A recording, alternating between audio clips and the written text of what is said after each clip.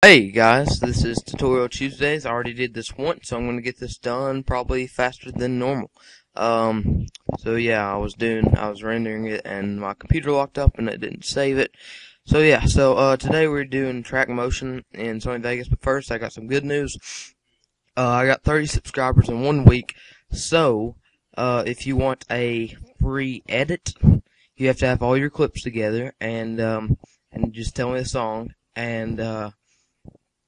or you want a background like this, a computer background. I don't do YouTube backgrounds, so I don't know how to, but if you want either one of those, just write it in the comments, just say edit or background, and I will send you a message, the one I pick, and yeah, so I'll give you the details. So, and also, instead of, I used to do 20 subscribers in a week, we got to 30 this week, so I'm going to see if we can get to 30 next week, okay?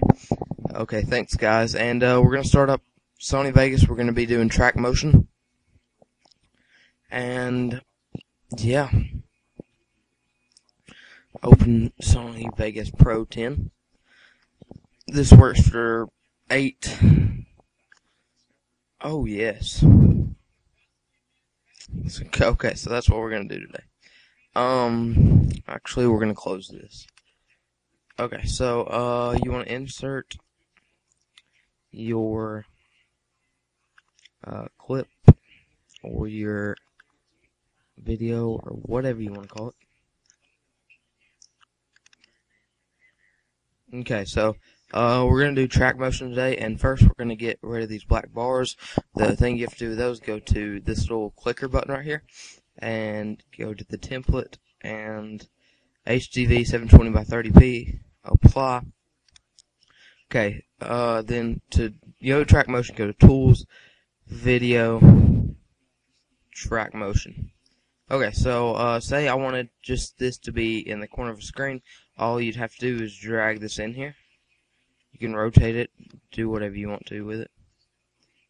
If you want to get it back to normal, Z would be your origin, and Y would be your Y-axis, and X would be your X-axis. You use those that aligned again, and then say if I wanted to get it in the upper left-hand corner like that, I could do that. But I'm going to show you something real quick. Say if I wanted the full screen track motion. Okay, we'll say that's full screen. Okay, so we go to this right here, and if I wanted to, I could do the same thing, right? I could just put it in the corner, or put it like right. Let's zoom out. I could put it in a corner. Something like that. Okay, yeah, that's cool. But say, what if I wanted to zoom in on something? I couldn't.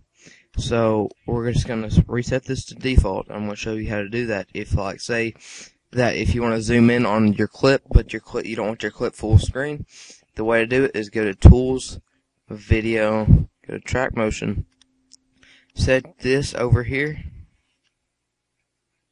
you line it up with that, make it a little bit smaller, like that, and then say you want to zoom in on something, then go to the Event Pan Crop and zoom in. So it's kind of like track motion has a higher priority over this, which is cool.